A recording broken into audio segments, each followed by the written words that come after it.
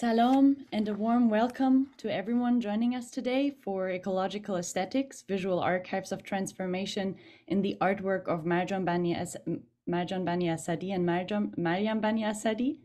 I'm Panis Musavina Tanzi, and a postdoc at DUMESC and the Duke University Islamic Studies Center.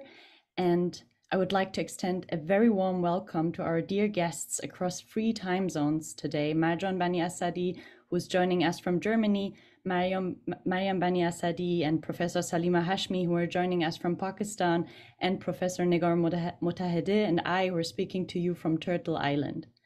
Our wonderful audience is across even more time zones. Thank you so much for being with us here today in these particularly horrific times. As we center stage entanglements between Iran and Pakistan, I like to begin with a story of how I met Marjan and Maryam. In spring of 2016, I arrived in Lahore, Pakistan, to conduct interviews with Afghan students of visual arts and visual artists for my doctoral dissertation.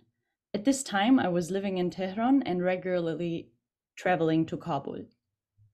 I came to know Mohsen Tasha, who was then a student at Beaconhouse National University in Lahore, through another student at the University of Tehran. She, the student at the University of Tehran, was born into a refugee family from Afghanistan and raised in Mashhad Gulshar in Iran. The day I met her in Tehran, she had just been suspended from her drawing class because the University of Tehran claimed that she was not a national student and had to pay the full tuition for international students as an Afghan. She became one of my best friends, and our journey took us together from Tehran to Gulshar and from Kabul to London. So when I met Mohsen in Lahore, whom she had introduced to me on the morning that I arrived in Pakistan, there were already a lot of stories we had to exchange about the ways in which we experienced the state of visual arts in Kabul, borders, and the production of race across Iran, Pakistan, and Afghanistan. I could tell you now that Mohsen, who is today a successful contemporary miniature artist who creates thought-provoking work, was like the person who introduced me to him, an interviewee and gatekeeper. But they were so much more than that. In conversation with each other, we exchanged, learned alongside one another, educated one another, disagreed, laughed, drank gallons of chai saps and Kashmiri chai, made jokes, supported each other with the means we had at hand, organized events, and introduced one another to intellectuals, artists, educators, and comrades.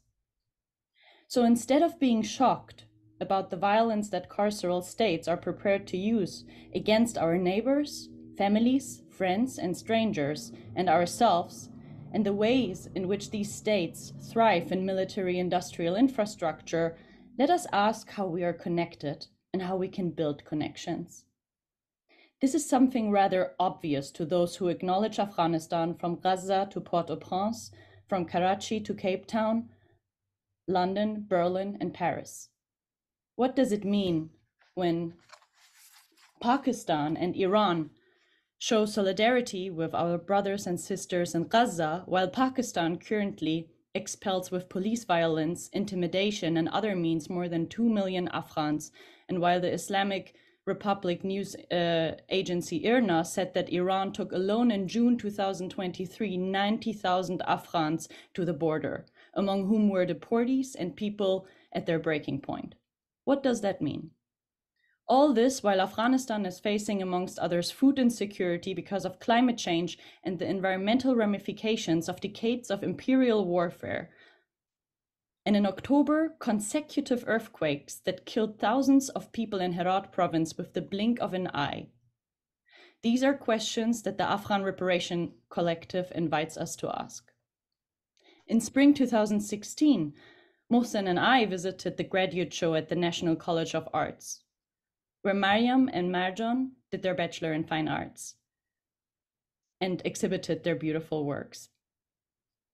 And this is how I met Marjan and Maryam, and what followed was even more tea and conversations.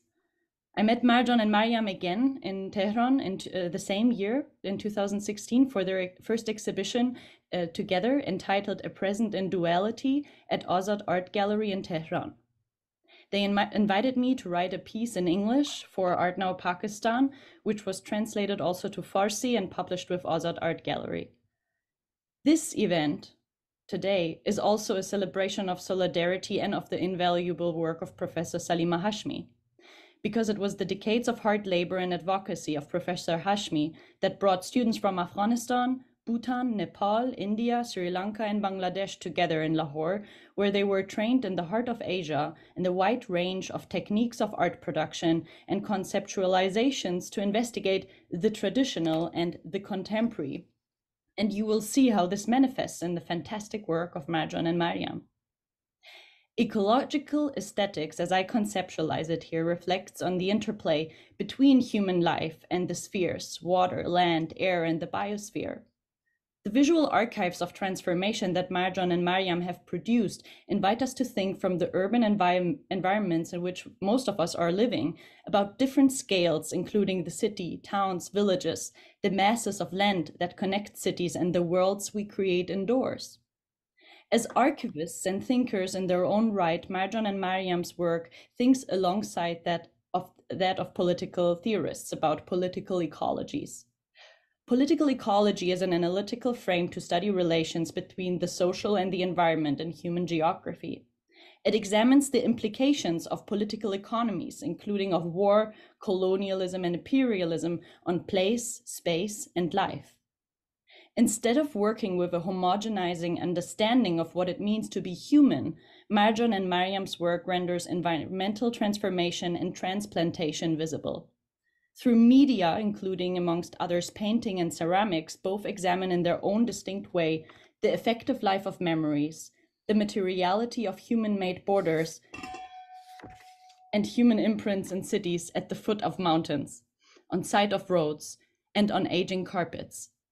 Both explore social, biological, and material transformation across geographies, and thereby draw new maps that show our connectedness beyond classical political maps.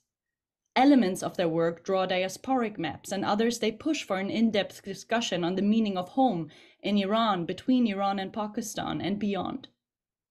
The work of both artists inhabits the potentiality to think about socially produced difference, pollution, destruction, as well as memory construction and care.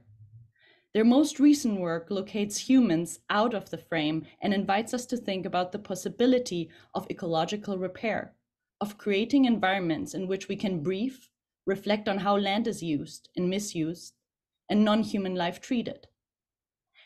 Before Marjan and Maryam will present their work to us, and before we will delve into the discussion, allow me to introduce without further ado our fantastic panelists. Maryam Baniasadi is an Iranian visual artist born in 1993 and based in Lahore, Pakistan. She completed her Bachelor in Fine Arts in Miniature Painting and Masters in Visual Arts from and has a Master's in Visual Arts from the National College of Arts in Lahore, Pakistan. She was selected for the first Dastangoi art residency in Islamabad in 2021 and was granted scholarship for the Kunstlerstadt Kalbe summer campus residency in 2019 in Kalbe, Germany. She has shown her work in various cities in the world, including a solo show entitled In the Realm of Metamorphosis at the Tarahan Azad Gallery in Tehran, and a two-person show entitled Dual Genesis at the Chowkhandi Gallery in Karachi.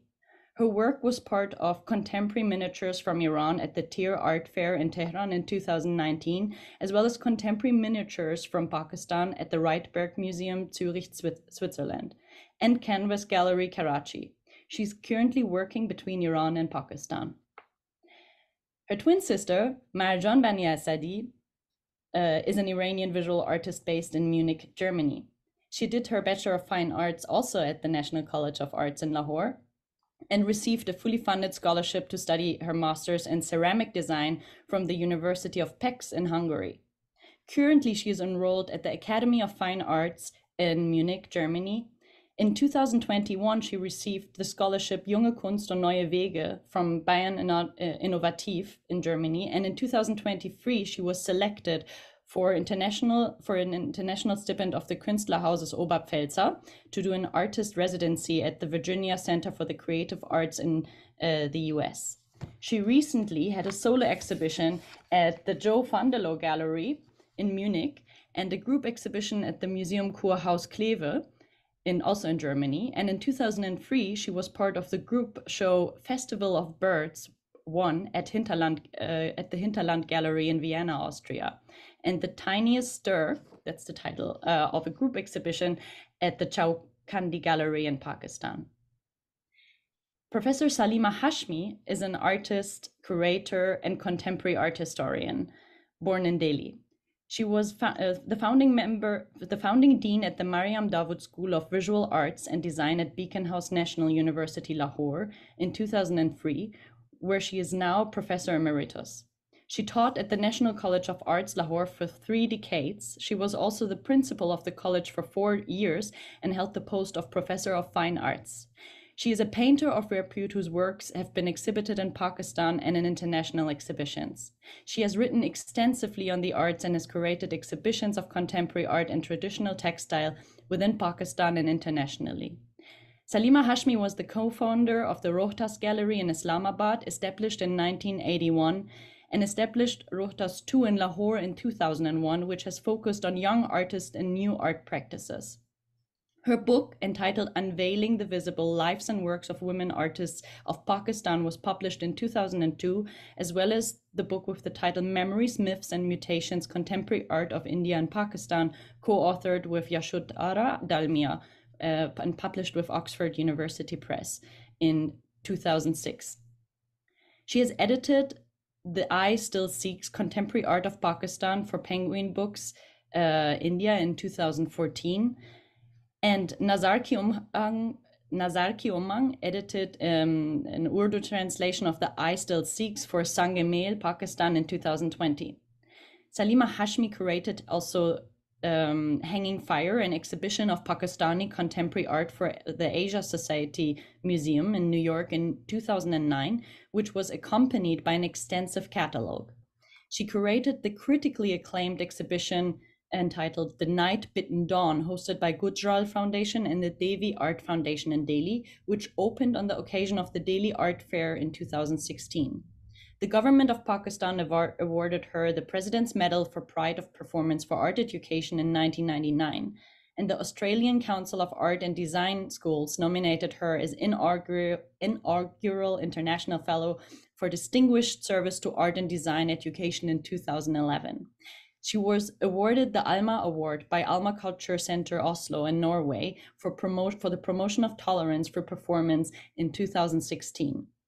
She was also awarded an honorary doctorate by the Bath Spa University in the UK in 2016. Professor Hashmi was made Professor Emeritus in the School of Visual Art and Design at Beaconhouse National University in 2017, and is, importantly, a council member of the Human Rights Commission of Pakistan. Professor Negar Mottahedeh is a professor of literature at Duke University. Negar holds a PhD in Comparative Studies in Discourse and Society from the University of Minnesota and a BA in International Relations from Mount Holyoke College. Her research on film, social media, and social movements in the Middle East has been published with Stanford University Press, Syracuse University Press, and Duke University Press. This includes her monographs Whisper Tapes, Kate Millett in Iran, which was published with Stanford University Press in 2019, Displaced Allegories, Iranian Cinema 1980 to 2000, published with Duke University Press in 2008, and which was awarded with the Persian Heritage Foundation Book Award, as well as Iran election, #Solidarity and the Transformation of Online Life, which was honored with the Washington Post Middle East Book Award. Professor Negar has written for the Wired magazine, The Hill, Saloon.com, The Observer, and the Wall Street Journal. A really, really warm welcome to all of you. It's such a great pleasure to have you here today with us. And I would now hand over the mic to Maryam John to begin the presentation. Thank you very much. Okay. Thank you, Panis, for the introduction. And hello, everyone, and thank you for joining us today. I will just start with the presentation.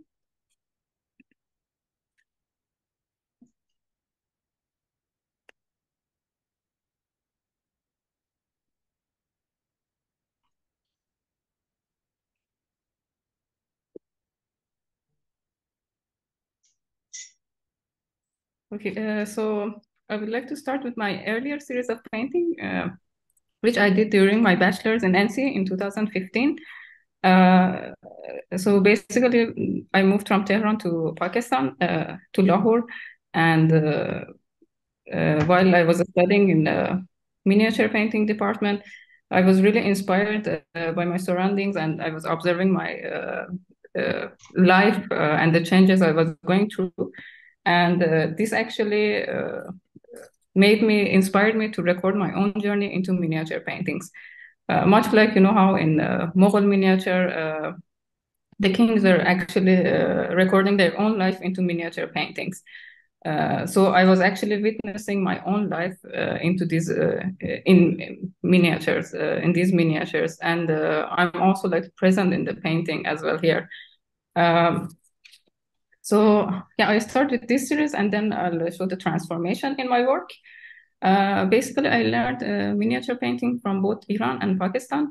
I was during my summer holidays, I would go to Iran and learn the Persian miniature technique, and during my time in Pakistan, I was doing the Mughal miniature, and I was actually learning the academic and formal way of miniature in NCA. I was always inspired by the building and the NCA. It actually holds a lot of history, and so NCA itself, National College of Arts, was actually Maya College of Art, and it was built by in British era in 1875. And the purpose of this college was actually to record the crafts from Punjab. So I'm just showing like how the purpose has changed. Now it's a contemporary art college, and it's again like it has a new purpose now. Uh, like how in miniature paintings, in the history of miniature paintings, if you look at Shahnameh, so Shahnames from different eras have different styles. If you see Shahnameh of Safavid, like Shah Tahmasp, the style of miniature is different, and it shows that time.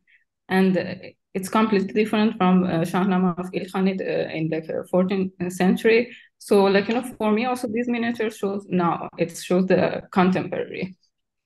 Uh, yeah, so I use the different elements in my work. I use the architecture and the nature and figures, and also their relationship with each other. And it's in one painting. Uh, they're like seen as one, and you see the movement. It's like explorative. And I paid attention to every detail. Miniature painting is actually a technique which it takes a lot of time. It's time taking. From seeing the subject and then sketching it, and the idea sketching, and then transferring to paper, line work, then you apply the paint, then you render it again. So it's a very long process. I was really engaged with the process, and I was always going back to my subject. Like this painting took me 1 month, and so every day I was going back, and you're seeing the main courtyard. This was the main courtyard of NCA. I was going back there and observing again, and so this place for me, it also had a sense of home, because this college, on the entrance, the gate, which is on the right side, there was a Persian poetry also, which is saying "Kasb kamal kon ke aziz jahan shavi." This actually means that gain knowledge to be known by the world. So this for me, seeing that every day, the Farsi, it was very heartwarming, and it felt like home. Uh, so here it's like a detail of the painting. So I paid attention in every detail, like even ordinary objects are there. You see the Coke bottle here, usually we would just leave it there. and like the plate, and then this guy is taking a picture, and he has his headphones hanging. So I actually depicted everything. Like you see the modern elements also, like the projector is there. So this is also another painting of NCA building, which is from the rooftop view of it. So here, you see the modern elements again, like the solar panel is here, and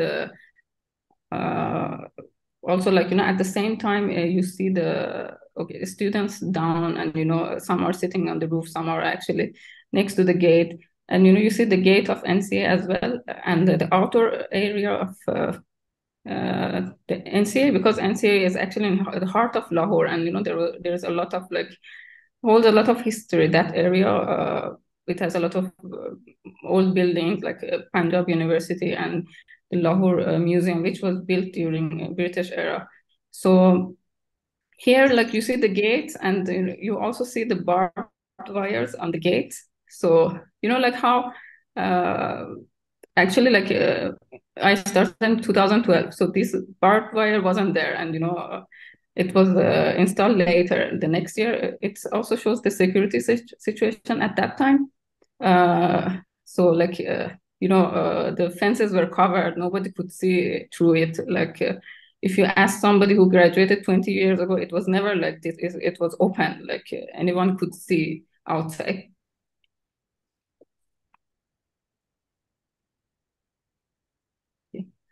Yeah, so this is another painting. Again, when I came to Pakistan, like the security situation in Pakistan, and seeing the blocks, blocking the way, barbed wires, and the policeman, gunmen standing. So like that was something which I was seeing daily, and in the beginning I was scared, but eventually it was actually part of my life. Like it was just normal to see like these securities, and however, like the normal life in this painting, the normal life is actually going on. It's actually showing two spaces, the outdoor space and indoor. So the ones outside, they don't know what's happening inside. So it's also that unfamiliar feeling, but actually the really calm life is going on.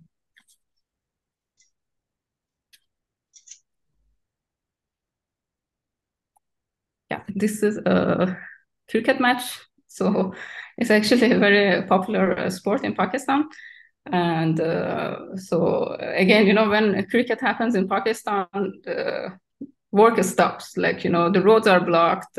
You can't go anywhere basically because of the security. Like there's a lot of security everywhere, and so and that also is normal. Like it's the cricket day, so I'll just stay home. So, but again, like the calm activities are going on. So I wanted to show a painting from an interior space I did. And so this is actually, it's called the Qawwali Night. So Qawwali is Pakistan's folk music, and it has a lot of spiritual meanings. The lyrics is very spiritual, and so these are the qawwals, the musicians sitting in the front, and the viewers are sitting in the opposite them. So when the qawwali happens, qawwali is like a guftugu. It's like a conversation the qawwals are having with the people viewers sitting there. So they're sharing that spiritual moment together, and but again, like I painted that, but I painted the little guy here, like is like setting the speakers. So the normal life, the background is also in my work. This is a detail of the painting. So yeah, here, like, so the qawwals are actually sitting in. This is a Sindhi Rally tapestry. So they're sitting on that. It's like a carpet used as a carpet. Like carpets also in our culture in Pakistan, it's a very sacred thing. So they're sitting there, and it's also marking a border. And yeah. And also, the hand gesture of the vocalist, and so it shows the moment there. So yeah, this is a painting I did during pandemic. So basically, I was in Tehran. I was stuck in my room for 3 months. So pandemic was something which everyone experienced, and everyone experienced it at the same time, but in different ways. But I mean, it was for everyone. So it's actually, in my other paintings, I made a lot of figures, different people, but here it's just me in my room doing different things. So here, like, the sense of time is actually gone. Like, you don't know, like, when is it? Like, it's actually showing the whole 3 months maybe.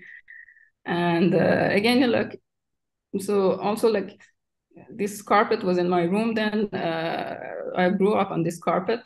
So like everything is happening around that. And like for me, like I couldn't go out, I couldn't go to the nature. So this carpet also represented the nature for me. Like I was just, enjoying my time on that.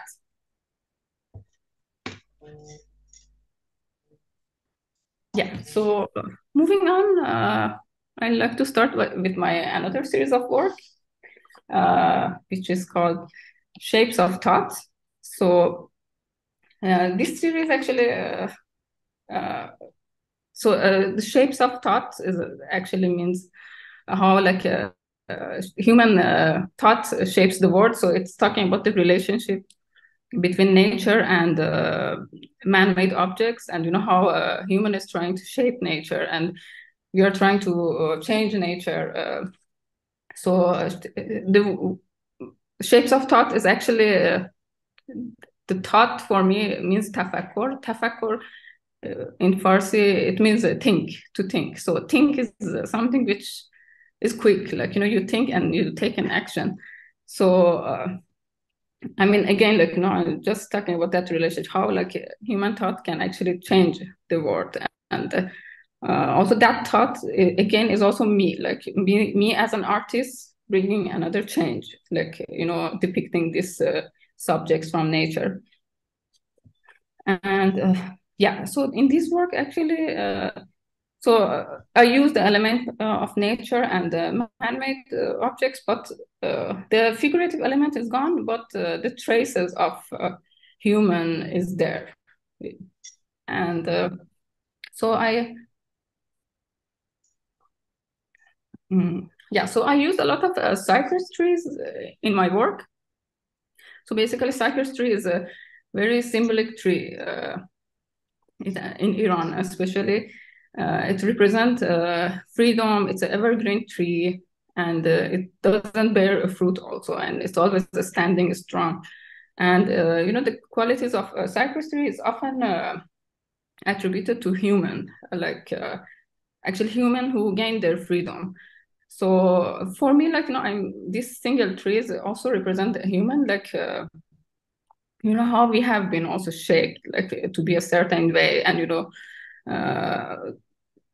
to act a certain way also. Actually, so this tree, like again, I was observing my surroundings. This tree I saw it in Kashan when I was traveling, and it was inside a traditional house. So I liked it how like it was just placed there, like there was no other tree, just this one.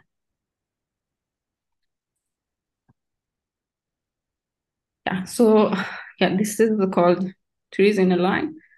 So this tree is actually when I was traveling from Tehran to Hamadan, I saw these cypress trees all standing all together, and like in a barren road, because Iran is very dry, but you see like people plant a lot of cypress trees because it's also like it goes with the environment. It doesn't need a lot of water. So how they're made to stand together and be the same, but they are not the same. They're different. So each tree.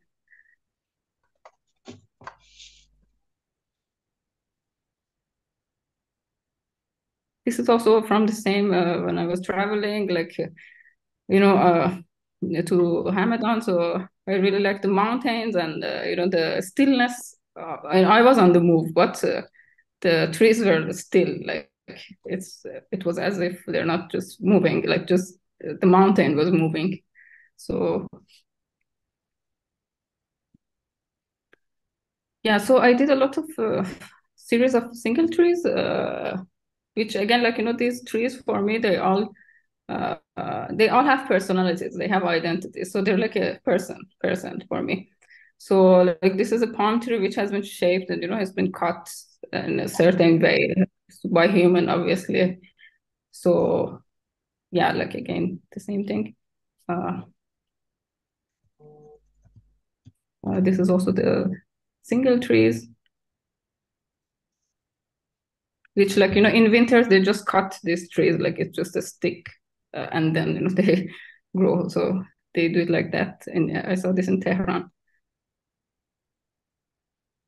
This is actually one of my earliest work, which I saw in one of the parks in Lahore, how like this tree was shaped in a straight line, like a bad haircut maybe. Uh, but again, like how it's shaped. Yeah, this is another tree. Yeah, so moving on, so this is a painting of a sunflower. It's called a sunflower. And so this tree is actually like when I painted it, so the size of this painting is actually 8 feet, which is like around 2 meters. So actually, when I was traveling in Germany for my residency in Calbe, Calbe is a city which is in East Germany, and it's interesting that the locals there also they still call the city East Germany. So I was doing my residency there, and so there were a lot of abandoned buildings there, and you could see that nature is growing on the buildings, and so then I saw this sunflower, which was huge. Like I had never seen such a big sunflower in my life, and it was really overpowering, like as if it was looking at me, and so I could feel the power of it also. So I painted. I came back. I took my pictures and I painted the sunflower. It actually made me feel really small. So this is the detail of the work. So I like the technique of miniature because I mean it's really time taking, but I like to like keep thinking, and it's gives me a better relation with my work. So this is also another tree. It's called a gulchin or champa tree. It's a very famous, popular tree in Pakistan. So for me, like this painting is you see like the flowers here, so it shows the rebirths, and how like they're all going back to the nature, going back to the tree. So I painted this tree. This is the detail. I hope I'm not over time. I'm just yeah. So this is also this painting. It's called Palm Trees in a Square. So again, like the same man-made border, and the trees have been planted here together. So palm tree is actually it's never planted. It's always transplanted from somewhere to like some like here. So and you don't even know if they survived the trees, but they just planted. So actually, like where I took this painting, I went back and the trees didn't survive. So like we just do the changes we want, but you don't know like what's happening. Yeah, this is the details. Okay, yeah, this is another painting. Sorry. Okay, so I'll just quickly explain this. This is another painting. I saw it when I was traveling in outside Lahore. So it's a plant which is protected by the bricks. So they usually make these bricks around the new plants to protect them from animals being eaten, like to get eaten from animals. And so this like the purpose is actually protecting the plant, and how I'm also very inspired by the color also. Here Lahore is very orange, like the red bricks and plants. So I painted this. So this is a painting of like the urban space, with all the elements. This is another example. And yes, so I would like to finish my presentation with this work. So yeah, for me, this work is called the Tree of Life. It's actually a tree which has different leaves and different branches. Uh, so I came up with this idea, like how I was talking about the changes human is doing to nature. So I was thinking of like what if nature creates a tree which has like different leaves, and it's actually a mystic tree, imaginary tree of nature. Yeah, for me, it shows the diversity, and also how like the essence of life, it's all coming from one source. It's actually one trunk and different leaves, and it's the relationship between the tree and the human thought also. And yeah, so yeah, it's actually this tree is real and imagination for me. So I mean, I do reference from see a lot of miniatures. So in miniature painting, there is a walk tree, which is actually a tree which it's a one trunk, and sorry, it has it's actually the tree. I'll just show you. I have it in my. The tree like bears fruit, and the fruits are actually human head. So, and this also this tree has different symbols, and it's actually people in some communities believe a man was born from this tree. So I think we don't have time. We can elaborate more on this in the Q&A. Thank you. Thank you everyone for listening.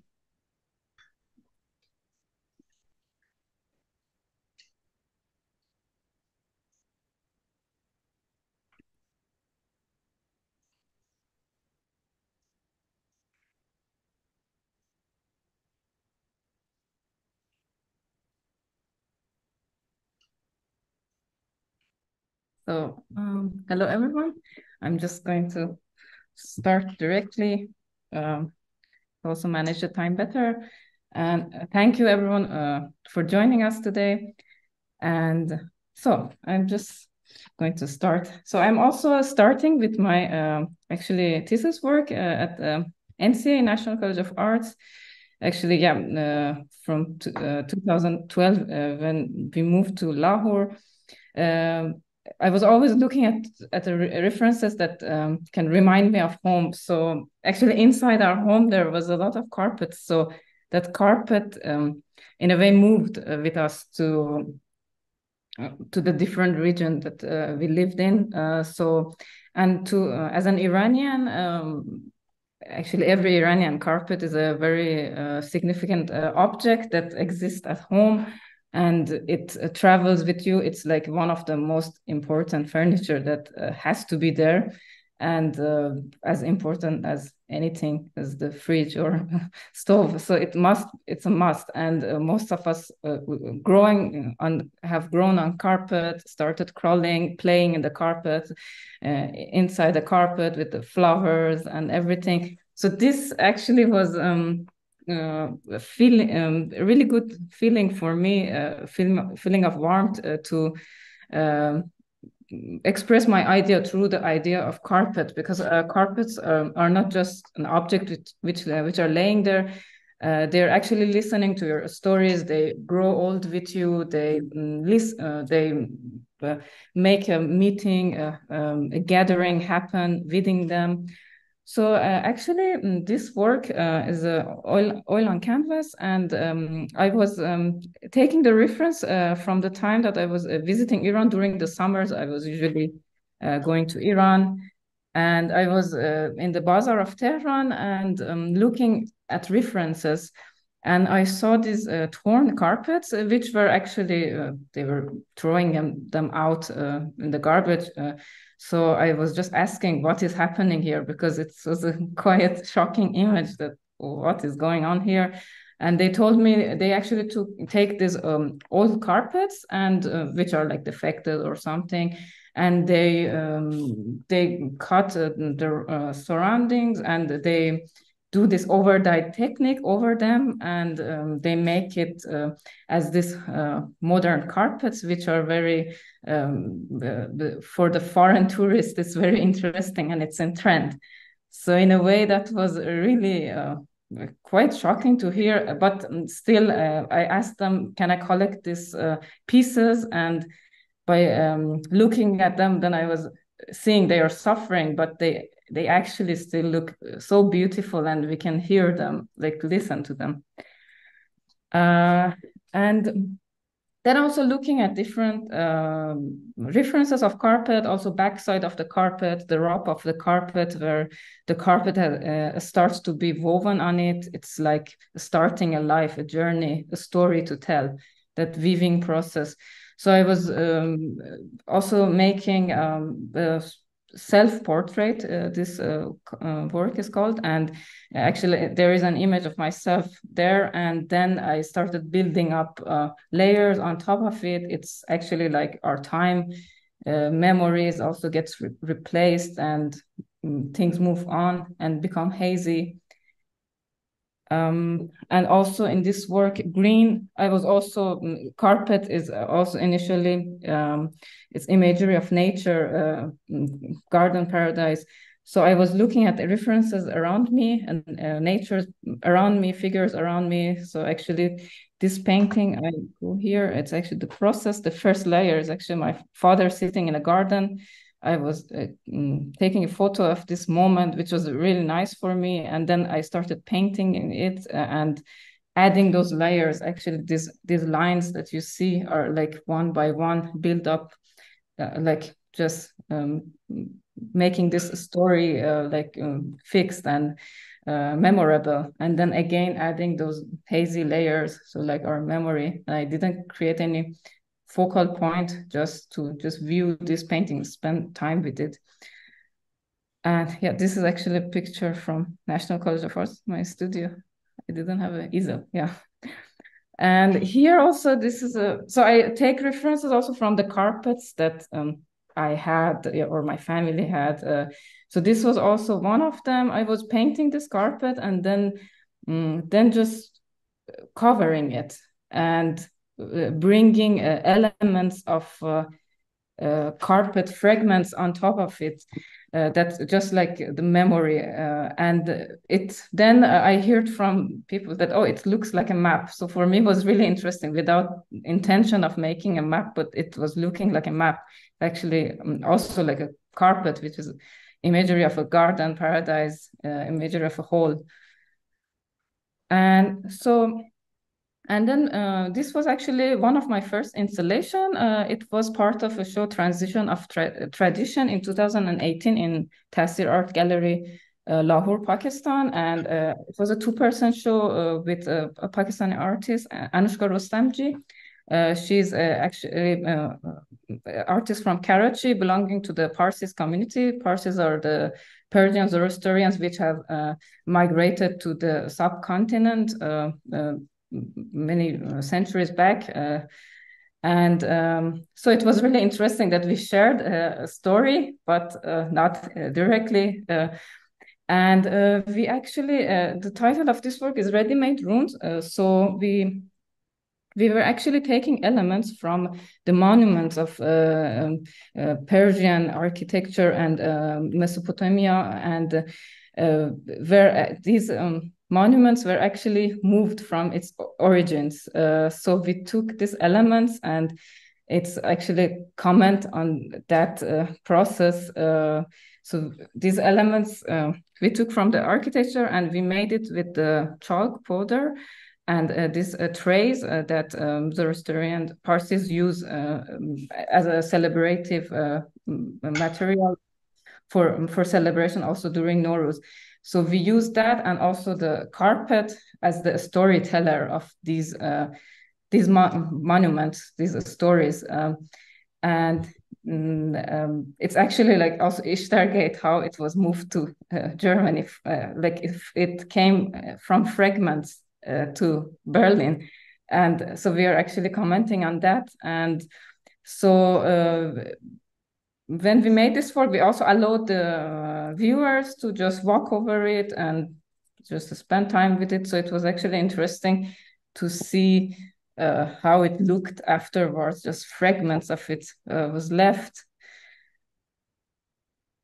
And then here I actually I'm moving to my journey of ceramic. I started studying master's in ceramic design in University of Pécs in Hungary, and so after 6 years I moved to Europe. For me, it was quite of a big change. Actually, my relationship with my sister also, we were always working together during that 6 years, sharing a studio, and it was a really good time. And I think our work looked different when we were working together. And when I moved to Europe, I was actually, the imagery of carpet was not there anymore. I was also alone. So I was in a smaller place. I didn't have a studio. I had to just use the university. So I was just looking at references of my surrounding, of the nature, again, making and using the porcelain surface as my canvas. So I was still continuing the painting, the concept, but on a different medium. And, you know, in comparison, ceramic and carpets, they both actually convey history, but in a different way. Like ceramic has aged way more. Carpet or textile is just, you know, around the age of a human. But in the other way, ceramics are really fragile, and they just like break. The fear of them breaking is much stronger. And then again, using those porcelains and as my canvas, and not looking at carpets anymore, looking at nature, my surrounding, my feelings around me. And also, then I was thinking of the materiality of porcelain, which was really interesting that I could make those waves, but of course it's not soft. And then making a part of a carpet and like listen to this carpet just by viewing it and listening to it. And it's actually, when you hold them, it's scary because you're always afraid that they break. But if it's stable on a pedestal, you're just like to observe it, to listen to it. It's and I have also more of this series in different mediums and stones. This is called the Iranian carpet. And also I was thinking of this quality of ceramic, of tiles and also carpet. So I was a bit of mixing it, and the pattern is also just inspired from my surrounding, like the nature, the feeling. It was actually spring in Hungary when I was making this work. So you start to see the flowers, the surrounding, and mixing those elements like a tile like and carpet like. So, and moving back to painting, actually, I'm showing my paintings according to the year I made. So I was always moving back to different mediums. And this painting I actually did during my last visit to Iran in 2021. And I was actually, this was a carpet that has been laying in our house in Tehran under our dining table. And like I literally grew on this carpet. It was like dowry of my mother. But I never looked at it in such a detail. I was just, okay, it's a carpet. Because as a child, you know, you just see, okay, these red carpets everywhere. You're just sick of them in a way. Okay, you see it.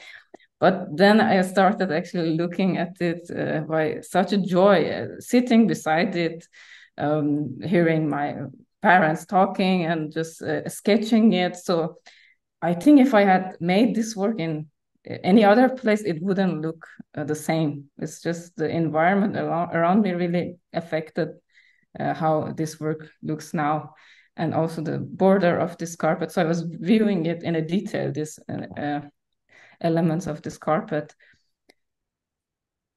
And then again, yeah, this work, I was making it in Iran. So my works actually they traveled with me a lot, actually some of them 4 or 5 times. So this one, actually, I did it in Tehran and then was displayed in Karachi, and then came to Germany in my last solo show was displayed. Also, this again is one of the works that I did it during a residency in Poland, and then I took it to Iran, then I did parts of it there, and then I came to Germany and to Munich, so it really traveled a lot, also carrying those feelings, also the changes, the colors and the patterns. So this is part of a work that I did for a group exhibition in Museum Koros Kleve, Germany. And this work is actually more also site specific. So we visited the museum, we looked at the archives, and we were also told that, yeah, you can see how the space inspired you. And for me, I saw these figurines of Amlosh and Lorestan. They are dated back to 1000 BC in the archives. Lorestan is in west side of Iran, and Amlosh is in Gilan today, which is in north.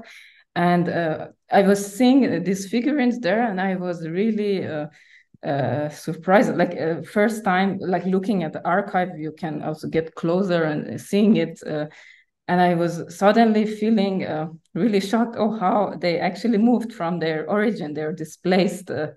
They are not where they belong to, like where they come from. So it was really touching for me to. Then I thought to make these figurines with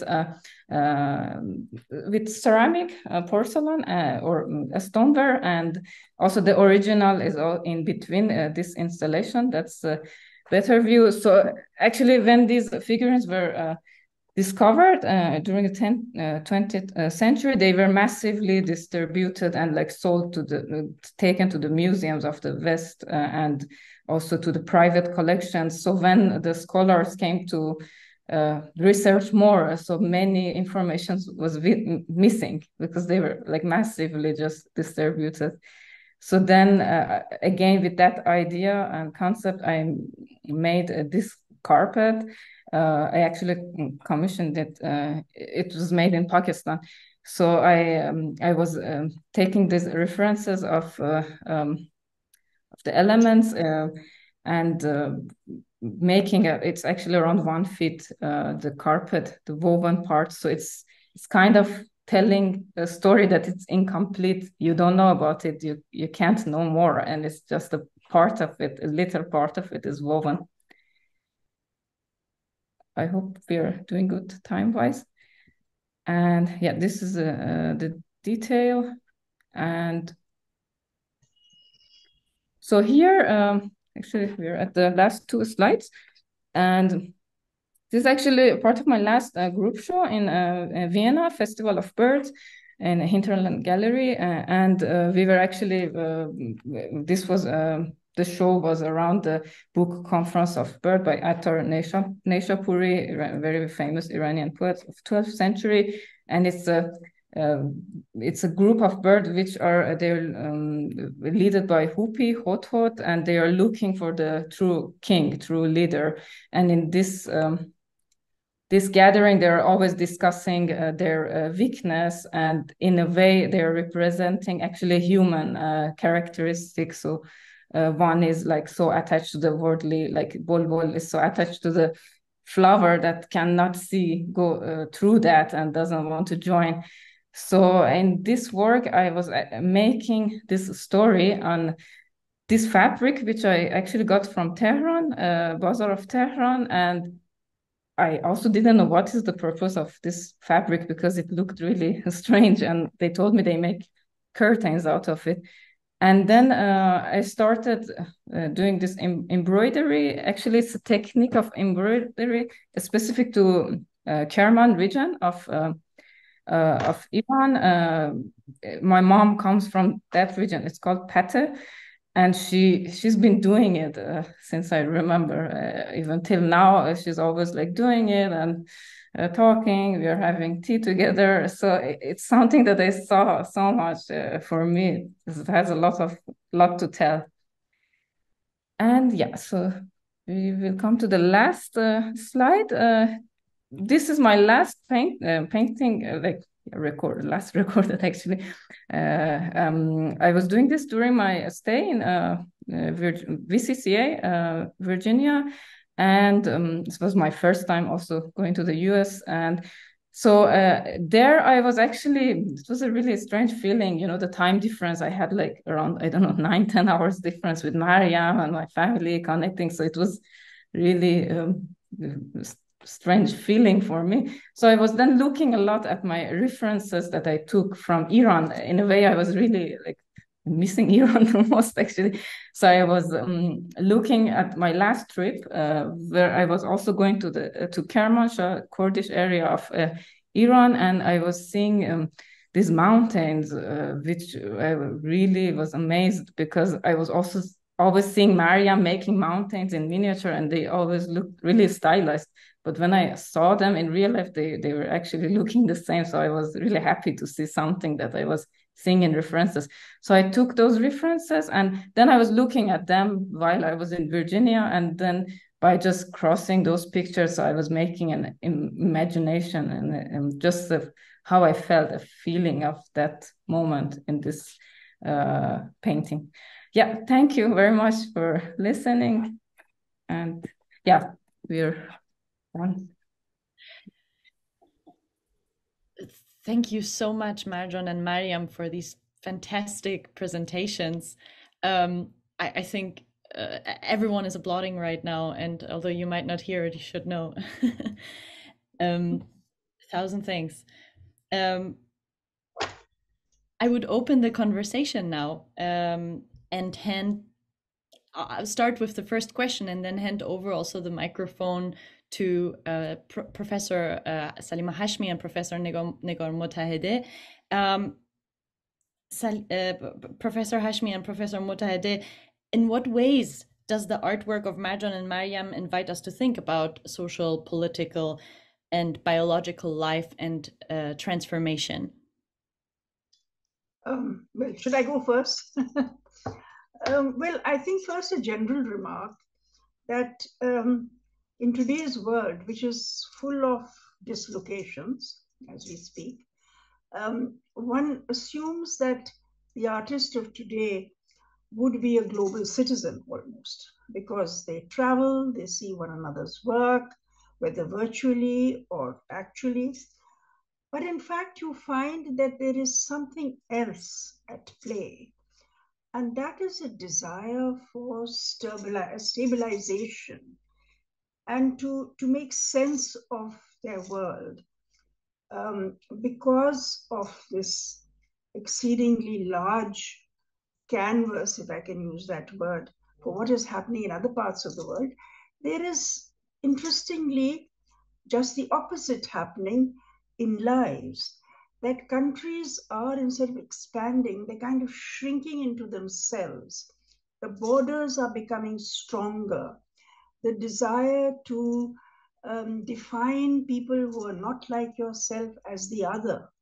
I think that is to a certain extent one of the unsaid factors which are influencing young artists. So when I look at the work of these two young artists, who happen to be twins, I feel that there is this desire to somehow first devise and to explain a very definite location. The location that comes out of tradition. Something that makes you feel secure in yourself and your identity before you can let the rest of the world in. And therefore, it does invite us to think about all of those social and political factors that are affecting artists today, in which they find that while they may have a sense of who they have to reiterate it so that the rest of the world understands who they are. It is no longer left to just that inner person, but the outer person. So the work starts reflecting their conversation with roots, with tradition, with identities, with places. And those, for a while, become, I think, the most important factors in their practices. And both Marjan and Maryam are no different in that desire to first locate themselves in their immediate understanding of who they are. So to me, as they unfolded their practices, I could see the fact that, okay, it first has to do with somehow connecting to something deeper, older, more ancient, so that they could then go forward and step into the contemporary world. I mean, this is just a general remark about what one senses as a thread that runs through their practice. I don't know how you feel, Negar, but this is the feeling. I mean, this is the primary feeling that I got from looking at their practice. I mean, going into details later, but this is the first overview, if you like.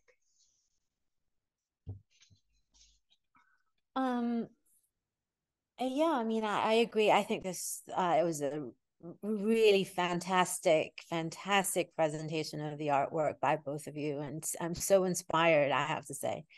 And I do agree that in the work of both of you, there is a sense that you have a very clear sense of the migratory nature of the life that is given birth to these pieces. Like, what is a Persian artist doing, painting herself in a miniature in a kurta, for example, right?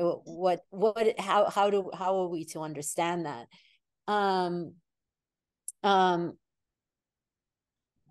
There is I think in a world that is more and more informed by our existence in the media environment of the digital, there is such tactility in the works, so much like an acknowledgement of the withering away of the world, our natural environment, be it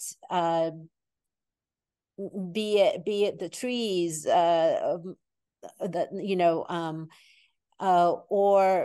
or the carpets that represent the gardens that are depicted on them. So there is this sense in which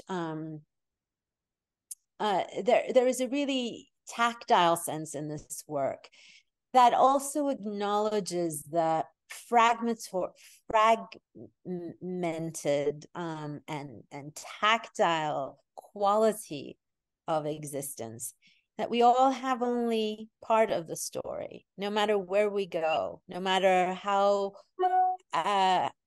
far we travel. We all have only parts of the story, and I think this is really summed up in Marjan's last piece on the Conference of the Birds.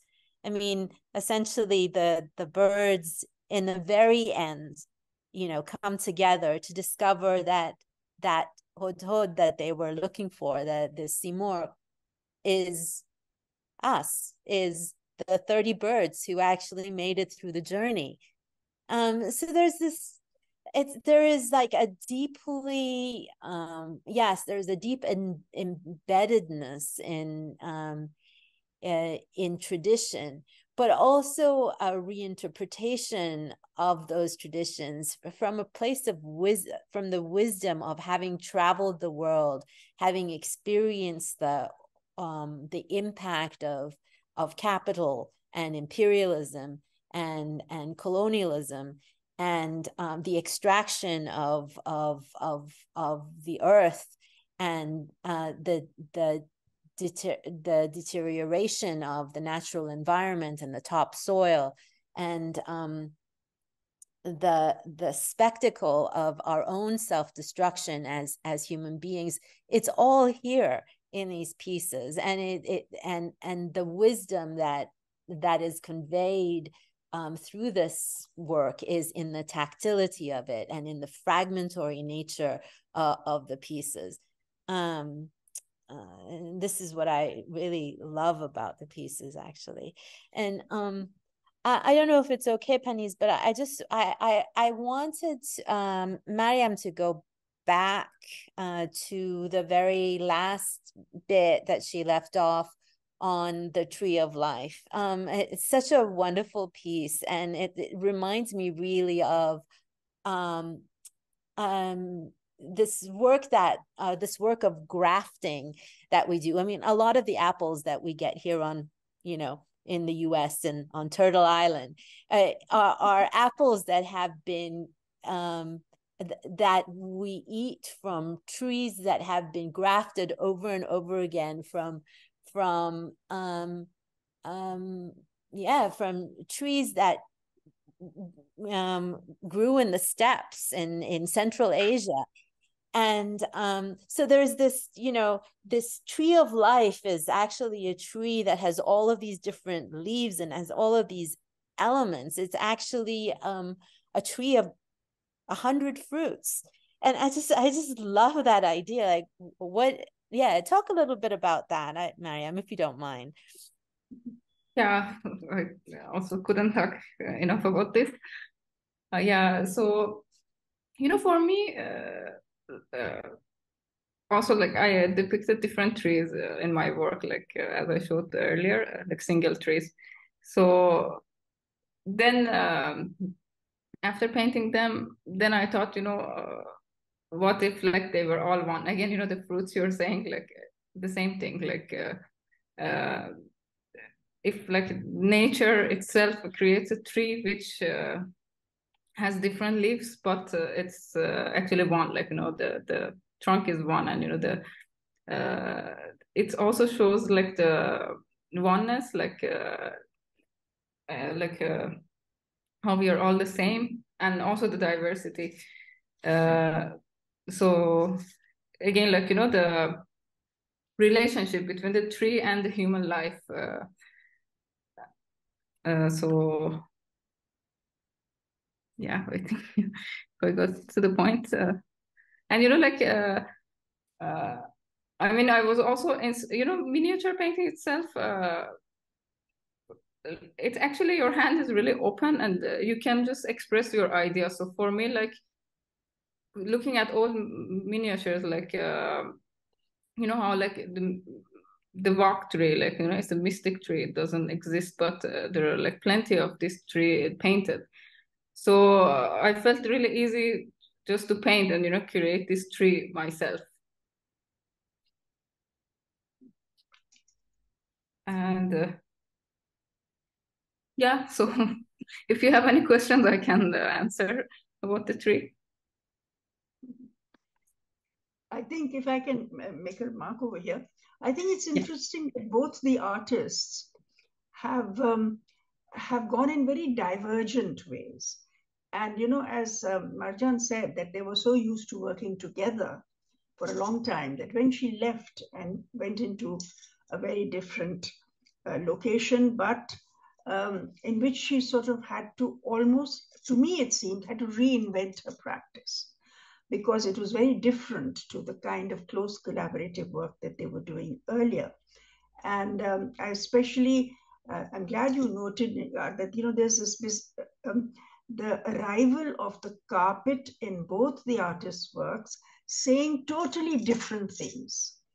Because with Maryam, you find that the carpet is really marking territory. And it is deciding, okay, who sits where and what the space that the carpet is actually marking out. That is a space in the picture frame. And it says certain things just by the fact that, okay, certain people are functioning within that space. And with Marjan, she's kind of liberated the carpet. Like firstly, it's gone into a totally different material.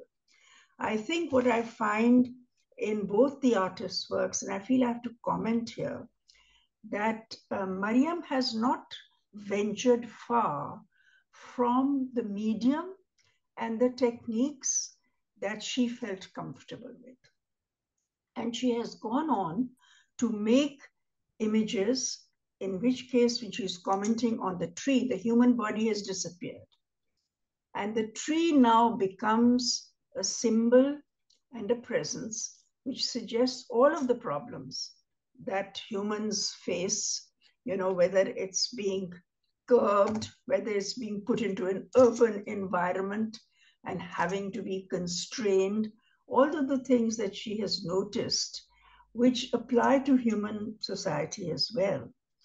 While with Marjan, she has gone, once that she was separated from her close companion, who was a companion in work, she then had to, or was interested in, experimenting with a totally different form. And from that very, very highly traditional, delicate way of working on one surface, which is the vasli, which is the surface of the miniature, she then goes into something which is totally different, which is a third dimension. And I really like the transition that she is making from the painting done earlier, and and the carpets and so on, and then seeing how it behaves, the same idea behaves in ceramics and in porcelain. And of course, the medium asserts itself and says, okay, I'll do so-and-so, but I'm not going to do so-and-so. And that to me is the most exciting moment in her practice, because you suddenly find that, okay, the carpet reappears, but it's got a completely different feeling. It's no longer marking territory. It is no longer saying the things that were there earlier in the fragments. And yet they are fragments that she's working in ceramics also. But they, in a way, each piece is complete. While with the earlier story of those wonderful dying carpets that had lived a life and then was hinting at that life when you took them and saved them and brought them and then contemplated them. So, and then they appear in ceramic and porcelain and so on. And I think it's a marvelous example of transformation that occurs, and the artist decides what that transformation is going to be. To me, that's quite a remarkable thing that you did over there, because it's not just a transformation of an image or a pattern into another material, but it's also a transformation of sensibility. It speaks of the fact that you are now in the West. You're in a very different place. And I think in a very subtle and quiet way, you are expressing that change in location, which is not something that you are a stranger to. You've done it many times in your life. But because it becomes part of your work in a very solid, and it actually is solid because it's no longer, on paper. It's a material. I think that was, for me, quite an amazing step that you've taken, because it was a risky step and it was a very brave step that you did. You had a totally different experience. Oil on canvas, gouache on vasli. Those are very different behaviors of materials. And here you're going into a very different kind of a behavior. And the fact there is third dimension also. I enjoyed the fact that you found those, the small figurines, which are thousands of years old, Because of course in Pakistan you have the Indus Valley civilization, in which you have almost the exact kind of figures, in animals. So there's this continuity of civilizations that are in these animal forms. I thought that they were very lovely because they were fragile and yet so ancient. I mean, that tells you something about the perseverance of life. The hands that made those human beings are not there, but the result of their work is there. So that's quite touching, and you yourself use that word actually, which I found, yes, they are very touching, because they tell you how certain things can persevere through history and just be there to remind us that there were so many thousands people who came before us thousands of years ago. They had, similar loves and similar fascinations. And then you go back to recreating them in textile. So you're back again in another medium and material. And that is extremely exciting, because they become something else, totally something else. And there's a kind of sense of humor in the way that you have brought them back into textile, like, you're sort of exploring the fact that they can look fragile and humorous at the same time. And of course, the fact that you looked again at the carpet that was in your dining room for a very long time, that speaks of how all of us who do ignore things that are there and are desperate to tell their stories. And it's then an artist who comes back and takes another look and is willing not just to examine and to investigate, but also is willing to confess that they had not looked at something so important, such a vital part of their social life and their domestic life, and now are willing to share it with a wider audience, so that we become participants in that experience that the artist brings to us. I think that's a terribly important lesson that the audience learns from something that you have done, which is very personal. I have to say that one sense that I get out of both of your practices is there's a great sense of intimacy that your work embodies. And it's that sharing of that intimacy which takes us, leads us into both your origins and the fact that you are now global citizens, because you're willing to scale down the things that you're doing. And that makes, our relationship of our body with your work absolutely possible. So for me, that is an extremely exciting aspect of your work. I mean, sometimes artists are the last people who know what they're doing. And so it takes a total outsider to say, oh, I saw that. I mean, that's happened to me many times as a practicing artist. Sometime a 5-year-old has looked at my work and told me what it's about. And I suddenly realized that they're right. And it was I didn't know what I was doing, but they saw it right away. So, that's the exciting thing of being an artist, that it's a give and take with your audience, which becomes a sharing, with others.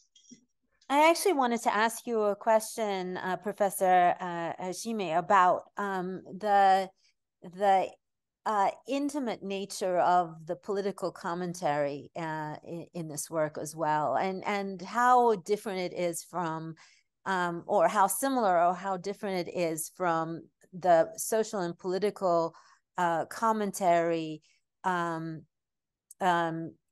the work that you saw when you were in university, and when in the early days of your work as a teacher and of art. I mean, just as one example, I'm just thinking about the cypress tree as the symbol of freedom in Maryam's work, and how the cypresses exhibit their difference and also their similarity in a collective setting.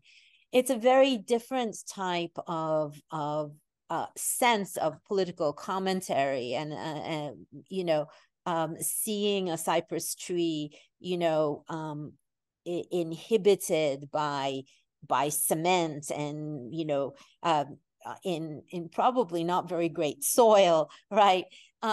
Than say a poster that is, you know, cries freedom, you know, freedom for Palestine or whatever on the streets of New York. So I'm just like wondering, like, what your sense of is about the political commentary here, and how it's different from what you saw in the 60s, 70s, and maybe early 90s.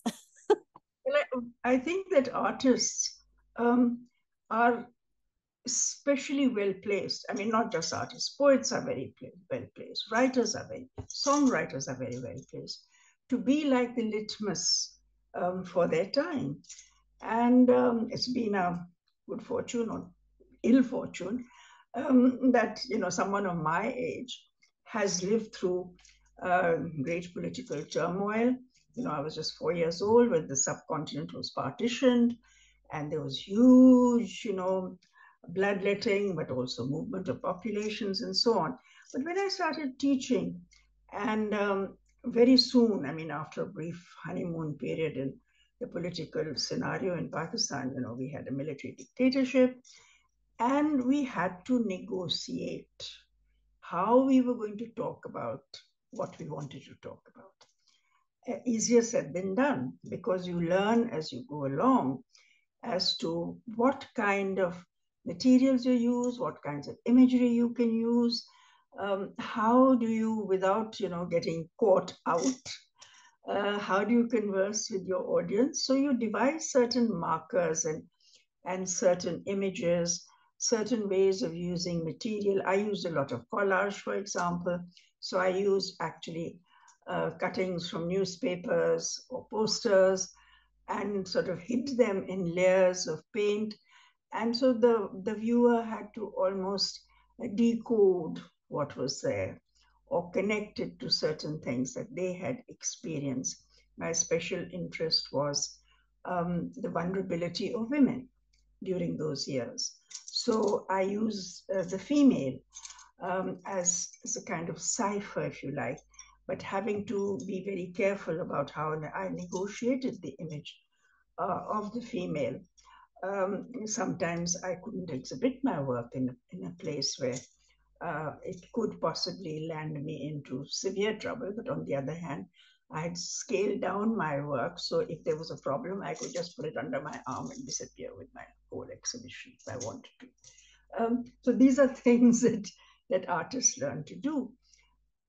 I think I tried very hard that with my class, because I was a teacher, making them aware of the fact that they couldn't live in silos, that they were part of a social and political fabric, and they were responsible, or they ought to be. So while they were investigating themselves, which is, of course, what an artist first does, they explore their own ideas and test them out as to how to relate that to what was going on around. And just sharing, talking.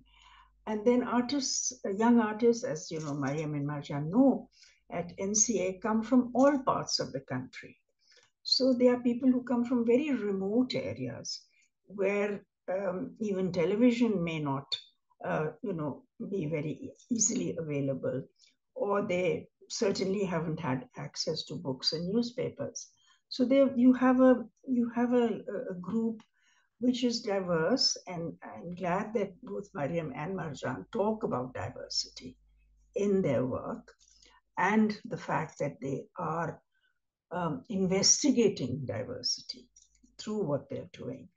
I think that is something that was very much part of the way that one, at least I did my teaching, was to bring in people's experiences, whether it was a student who lived in a house where there was a mud floor in Sindh, or whether it was a student who had to walk 7 hours to get to a bus stop because they lived in the mountains, or whether they were very privileged and came from Karachi, from upper middle class families. But inside, every artist is unsure. They're investigating things. So, but the thing is, how seriously do you think about your world? How do your ideas reflect these thoughts? And both of these artists have indicated, from the way that they read their own work, is to how it succeeds in being a work of its time. It talks about its time. So we can see whether that is something that is important. At least in all of my teaching, I have tried very hard to make artists aware that they don't live on mountaintops. Thank you. Yeah, thank you so much. I was just going to say, it's thank you so much for this answer, and I really agree with you. There's this hopeful, even in conditions of forced or maybe not so forced migration, and under conditions of difficulty and hardship, there is also a very hopeful sense of resilience in this work, that you see the resilience of nature and the resilience of the human figures who have migrated, of taking their place in everyday life. There's so many, an ordinary day, and the ordinary day is such a different day than an ordinary, the ordinary day is such a different day, actually, in this work. So anyway, I just wanted to thank both of you for this, and also Dr. Hashmi. Thank you so much, Negar John. I would open now the floor for some questions. There is already one question that we have from Alexandra, and it is for Marjan. She writes, this is a question from Marjan, sorry, you can, who I met when she was working in Virginia. The question is, has the physical landscape of the West started to enter into your work? If yes, how does it appear? If no, could you comment? So actually, yeah, I'm really happy about this question. Alexander is actually one of the really good friends that I made during my time there. So I must say, when I went to Virginia, for me, the landscape was really similar. It was also a Virginia Center for Creative Arts. It's in a small city, Amherst, and I also earlier lived in a small city in Bavaria. So for me, it was actually really similar. So I was finding myself totally in the same nature. It's really similar. So I was more seeing the similarities than comparing. Just being there, I was also sometimes surprised by the birds and animals which were different. There were really amazing red birds that were crossing during our stay. So in the beginning, I must say, I was more looking at the references from my memory, so I wasn't paying attention to the nature around me. That was also really similar. I was feeling oh, I'm still in Germany, in the small city. But by the end, the sixth peak, which I was there, my last work, I was seeing the effect slowly in my work. Also, I made a series. I was working on the exhibition Conference of Bird also before that. So I was thinking a lot by looking at the surroundings. I made a series with those birds of Virginia. But I could feel that difference also in the tone of the colors that I used, the paintings that I again brought back. So yeah, definitely it had like its own effect in my new works. Also, yeah, the ones that I'm making now, it can have a subconscious effect from that time. Yeah, I hope I answered to the question. Wonderful. Thank you so much, Marjan. You can type your questions in the Q&A box. Are there any further questions for our discussants?